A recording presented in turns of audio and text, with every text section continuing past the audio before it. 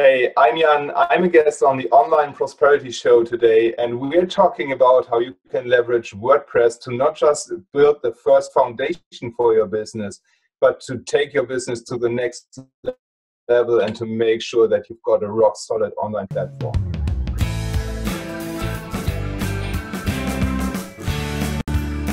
Now, welcome to yet another exciting episode of the Online Prosperity Show. And today we've got Jan. Jan, how are you doing, my man? Doing very well, Prosper. Thanks for having me. Very well, thanks. Now, Jan is a young entrepreneur from Germany, and he has mastered a craft that a lot of us really need to know. If you're going to be an entrepreneur, you first of all need a website. And after you need a website, you're going to need a blog. Now, there's a lot of platforms that you can utilize. And Jan here has specialized with the WordPress platform. Now, WordPress is more than just a platform for you to build your websites on. It's actually a tool that you'll be using to convert your visitors into leads 24/7. All right. So our show here is basically to help you have a business that's profitable and enjoyable. So if you're using the right tools, using the right plugins, and actually using the right theme, you can actually build a platform that is going to be building and growing your business in a sustainable way. Now, Jan, did I say any of that right? Absolutely, 100%. I think the best feature about WordPress is that it works for you 24/7, 365. So you set it up once, you spend the time on the strategy, like how you get people onto your website and what you need to tell them so that they learn to trust you and see you as an expert.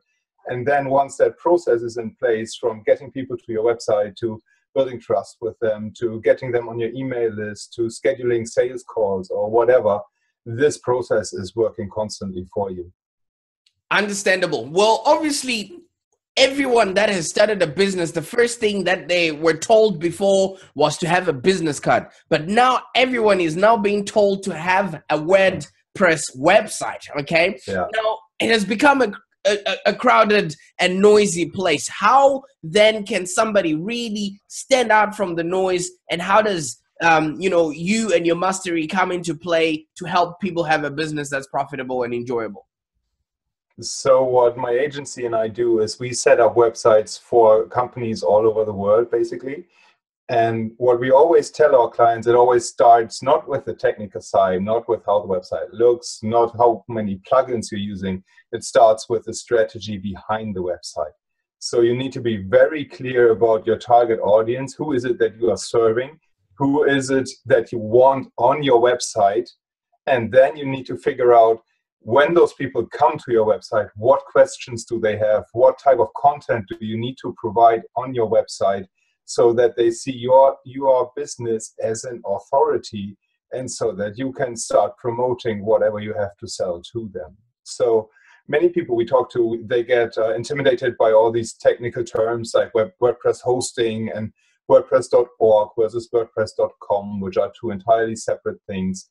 And all the theme aspect, like choosing the right design and choosing the right plugins and making sure the website doesn't get hacked and all that stuff. And we almost always tell them to take a step back and map out a strategy, what type of content, what pages they need on the website, where to put the opt-in forms so that they can build an email list, where to place contact forms, where to place the phone number of your business, whether they need an e-commerce site like selling physical products or selling digital services or whatever. So it all boils down to the strategy in the beginning, and then you can start thinking about choosing the right theme and making your website look good. All right. So now that we've got the theme in place, is there a difference in who I choose as my host? Oh, yes. Oh, yes. There's a huge difference. And the difference for the one time is what's very important is the customer support that you can get with your web host. And usually if you start with this very cheap web host like Bluehost and GoDaddy and all these $2.99 to $3.99 web hosts, they are good for the beginning, but they're not good for a serious business, because your website in the first hand isn't very fast on those pages, on those web hosts. So the web host you choose has a huge impact on the loading time of your website. And the other problem that you will likely face is that their customer support isn't that good, compared to hosts like WP Engine or Cloudways, where you do pay more. So Cloudways is what I prefer for a web host, and it's a bit technical to set up, but the customer support is amazing in helping you with that. And you pay like $17 a month just for the hosting, and then you need the domain differently. But it's so worth it, because when I moved all my sites to Cloudways, the loading time instantly decreased by 100%. So it went down from 4 seconds to 2 seconds just by moving the website to Cloudways. And that's quite impressive, I think. Understandable. Because if your website loads up in time, it does create, a perfect user experience right there. Absolutely. Right. So now we've got the hosting, we've got the theme going on. Should we worry while we've chosen the person who's going to be hosting that website? Should we worry about security? Absolutely. And that's another common misconception that I see very often, is that people think I'm just starting a blog for my small business, or I'm just a personal blogger and nobody's going to hack me. That's kind of the attitude most people have. And what they don't know is those hacks, they don't happen with a human sitting in front of the PC and searching for your website specifically. Those hacks happen automatically, like programs and software are scraping all websites constantly 24/7. And they know how to identify an outdated WordPress website. So if you don't have the plugins installed, those hacking scripts will notice it, and then they run automated attacks against your website, regardless whether you have 0 visitors a day or 10,000. Understandable. So with that security, is there a plugin that you can recommend that people can use, or is there things that people can actually do to their website to lock it, or so that it's not vulnerable to attacks? Absolutely. The first and the most important thing is to have a secure password. So please don't use the admin account. Don't use admin as a username for your website. It's like an invitation to get hacked. Use a password that is not in any dictionary. So I usually recommend a tool called LastPass or 1Password or whatever, like a password manager that generates these really long passwords, like 20 characters, random numbers, special signs, and characters. And what this does is this prevents the biggest attacks, the most common attacks, which are so-called dictionary attacks. So scripts, what they do is they have text files with tens of millions of possible words from dictionaries all over the world, like any language you can think of. And then they run every word in this text file against your website. And they try to find a combination of a username and a word from that password file that works and gives them access to your website. So by not having a password that's in any dictionary, you're basically safe against those dictionary attacks. Obviously, it should have a sustainable length. So WordPress has this really nice password indicator when you're choosing a new password in the backend. It shows you how strong the password is. And please always make sure that it's green, that it's showing you have a strong password. And then the second step is always keep your site up to date. So install WordPress updates, install the core updates, the theme, the plugin updates regularly. So at least I would advise every 2 weeks to install those updates, and make sure you have a backup in place before that. So in case something goes wrong, you can use a tool like blockvault.net or a plugin called Backup Buddy that you can use to automate backups of your website. So when a plugin update or a theme update messes up with your website, all you need to do is to bring back that backup, which usually is just a few clicks, and the customer support of those plugins can do that for you. And then you have your website up and running again. Understandable. Right. So backup is really important, like you say, in to make sure that just in case an attack happens, you still have a backup on your site that you can still revert back to. Yeah. Just imagine the worst case scenario. You wake up one day and the website isn't working, and you've spent probably 6 months to a year to building that website and creating all these blog posts and building up these sales funnels on your website and just perfecting the website basically. And then you're waking up and everything is gone. It's like, how bad would that feel? Yeah. That's we're putting in the hours, and and then Yeah, somebody just hacks you or something like that. Now, yeah. maybe somebody is watching this show right now, Jan, and is super interested in getting to know more how you can help them. Can you just walk us through, your process that you help when a customer knocks on your door?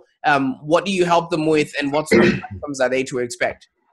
Absolutely. So what we usually do with our customers is we get on a Skype call or a physical meeting if it's in Germany, and then we assess their current situation. So we walk them through a questionnaire basically of what they think they want and what we know what they need. And we try to match these two parts together. And then our designers, usually if it's a complete website redesign or building a new website, our designers create custom designs for those websites. So we use a theme called Avada as foundation, just to save time and not to have to code over and over the same stuff again, basically. And then based on that theme, we are creating custom designs for every one of our clients.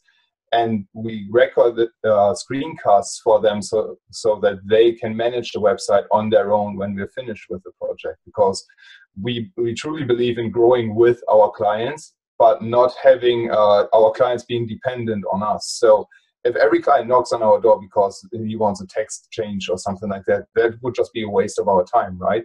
Yes. And that's why we educate our clients after the project is over and after we finish building the website and the website is up and running.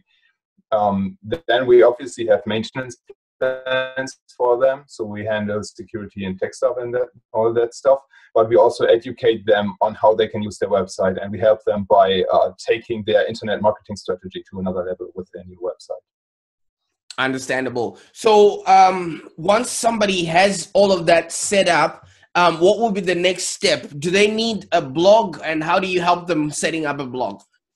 Yeah, so a blog, we think, is a vital part if you're into content marketing. I don't think that it's necessary to have a successful business to run a blog, because you can do a lot with paid traffic these days and just drive traffic to landing pages or to maybe like 3 to 5 blog posts or something. But currently our own business is growing without a blog. So on WP Mastery, my own website, I didn't write an article for the past 6 to 7 months or so because I'm just too busy working on projects. And that's kind of an experiment as well, because I grew up in this online world with thinking that blogging is mandatory.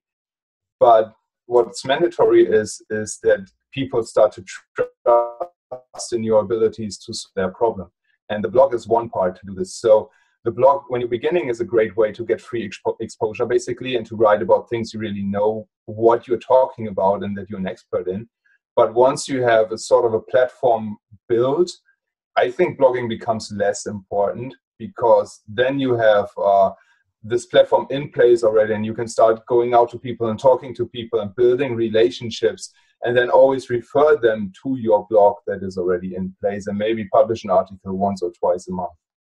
Understandable. Well, this has been fantastic, man. You are very knowledgeable in your work, and obviously it does show that you actually do care for your customers when they do come around. Just in case somebody's watching this video right now and is really super keen on getting a hold of you and how they can maybe start working with you, what's the best way somebody can get a hold of you?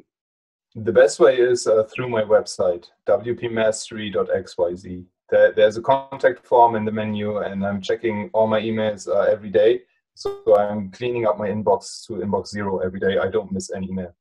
Understandable. Well, thank you so much. And if you've been watching this show and now you know you really need a website so that you can actually start growing your business so that it becomes profitable and enjoyable. Your business is like your storefront where your customers are going to be checking in every minute, where you are probably doing other things, serving other clients face to face. So if you're going to be thinking of starting off a website, WordPress is more than just a platform for you to build a website on. It is actually a tool that you can start using to convert those visitors onto your website into leads and eventually customers 24/7. And you need experts like Jan to help you navigate through the noise that's already on the platform. By using the right plugins, using a good theme, you can actually build from that platform and grow your business in a very sustainable way.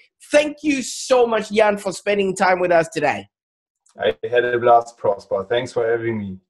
Yeah, thank you so much.